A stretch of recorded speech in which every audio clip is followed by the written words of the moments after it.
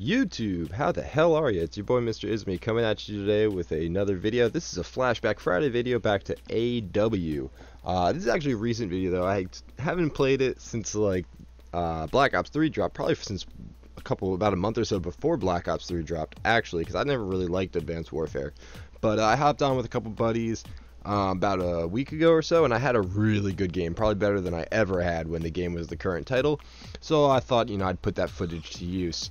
And while we're on the topic of Advanced Warfare, there's something that's been going on in the Call of Duty with Black Ops 3 community that has been sparking up quite a controversy lately, and I thought I'd touch on it since a lot of other people are.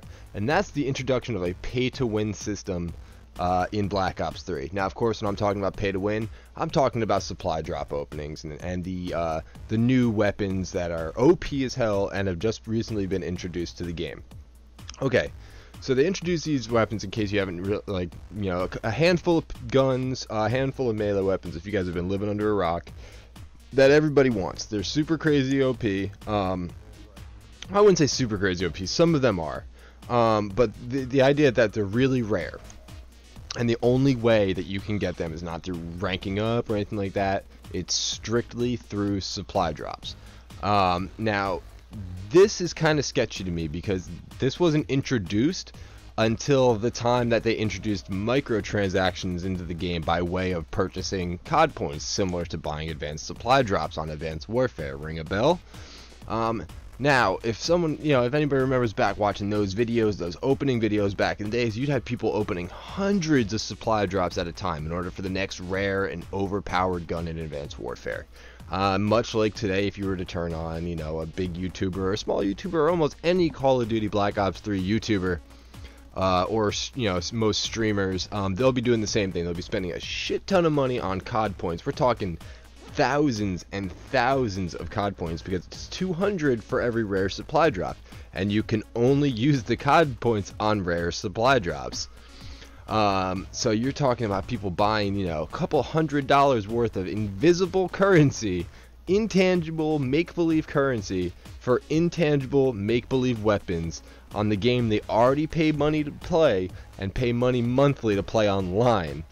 I think it's a greedy move by the way of Activision and Treyarch to do something like this when they told us when the game was coming out that they were going to have a drop system for loot and things like that nature. They said it was all going to be strictly cosmetic. There was not going to be any unbalanced, game-breaking, pay-to-win advantages that would come from purchasing these supply drops. And I'm going to call bullshit on that, Treyarch, because everybody I've spoken, I don't have any of them, for example, because I haven't purchased any COD points. I've only used crypto keys, and the reason that I say only have used crypto keys and haven't gotten anything is because everybody that I've talked to and every video that I've watched from whether they're big YouTubers like frickin' T Martin and people like that, or small YouTubers alike that are doing these opening videos on the hunt for these new weapons, these new rare weapons or whatever, have only gotten these by way of using COD points, not by using their crypto keys. We're talking about people that'll have 4,000 crypto keys saved up and they won't touch any of them and will only use COD points. And those COD points are what, when they open the supply drops, gets them these rare weapons. And I've seen people go through, opening 10 crates and getting all 6 or whatever, however many it is. And to me, that's an automatic red flag, because I haven't talked to a single person. I'm talking people that in my chat, friends of mine that have the weapons. I've reached out to YouTubers on Twitter. I've spoken to randoms in lobbies. You name it, I've done it because I've been curious about this for a while, and I didn't want to open my mouth at first because I didn't want to just pop off with some inaccurate BS.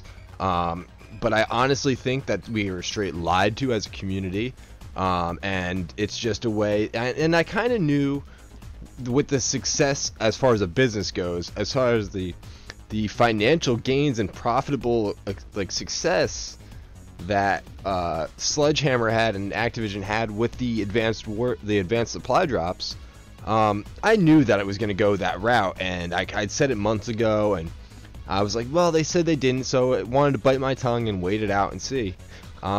Sure enough, it'd be stupid as a business not to instate something like this, and that's not why I'm making this video, more so the fact that I think it's not fair that we were lied to.